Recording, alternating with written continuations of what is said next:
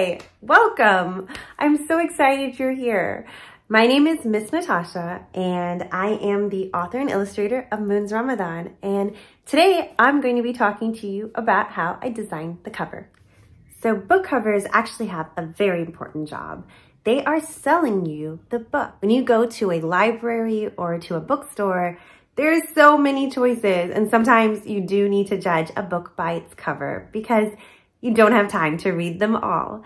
So I'm going to show you a few book covers and you tell me, what do you think the illustrator is telling you about the story? This one.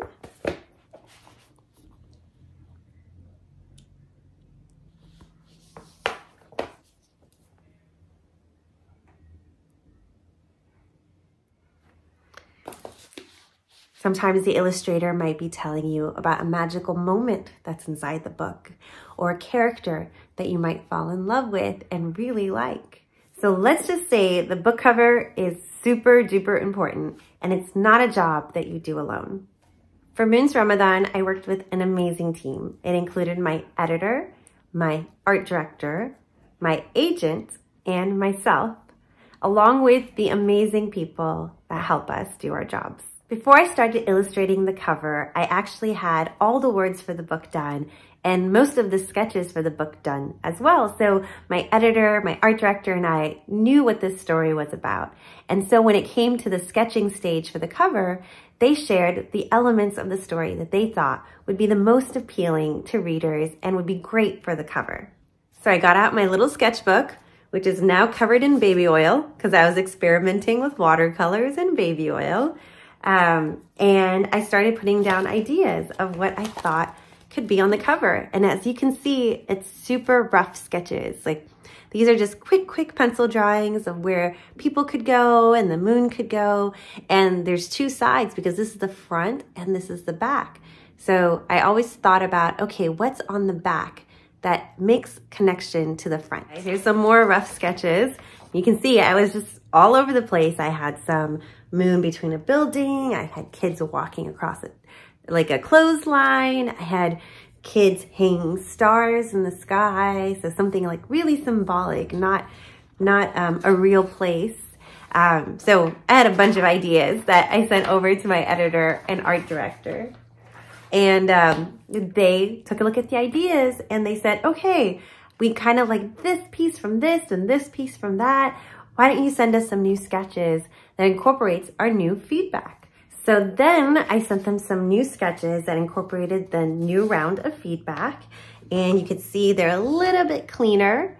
This is the front of the book. This is the back. And I made moon in between buildings. I also gave them an option where moon was in a windowsill and the kids were at the bottom, kind of looking up at moon.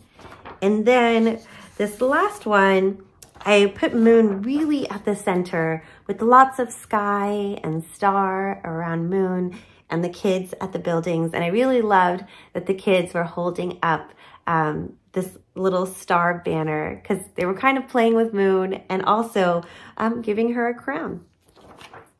And so I received feedback from my art director and my editor on my new sketches, and they really liked one specific direction. I was so excited that we had decided on a final sketch and I could start the art process, which is for me, watercolor and digital pencil.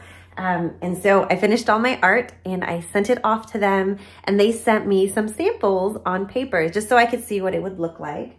Because sometimes when you print something, it looks a little bit different on paper than it does on your computer screen. So it's very important to get printed samples so you can see how the colors can look and change. And this was my printed sample. And you can see it says matte laminated because that's the type of printing job this was. And as you can see, there is no title and there are no stars because my art director, my amazing art director, actually decided to do it in gold foil. So that was added later. So when you see the final version of the book, I'll show you in a second, you'll see the gold foil. Right. Are you ready to see the final cover? You know it's been hiding back here like the whole time, right? Okay, let's get it. Here we go. And then Here you can see the gold foil on the stars and the title, and there is the moon. And it was a very long piece of illustration because it actually started right here, and then it ended, let's keep going, around. There's the back of the building, cute little cat. And then the last piece of illustration was the jacket cover where I share information about me. So I hope that you enjoyed my video and you learned a little bit about how authors and illustrators make book covers.